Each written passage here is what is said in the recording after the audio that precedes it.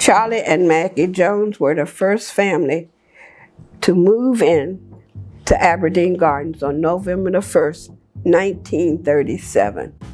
It's important for us to learn our history, especially here in Hampton, since this is one of the first communities of its kind in the United States.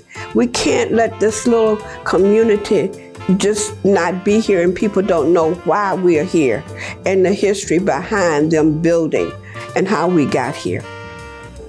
So it's important that our stories are told because a lot of people do not know about it. I tell my friends, I tell people from school when I was going to Bethel, Aberdeen, they know it as a community where they play, but they don't know the deep-rooted history behind it. The community became a family, and in most cases now we have a lot of new people, but those of us who grew up here are still a family. My name is Margaret Wilson.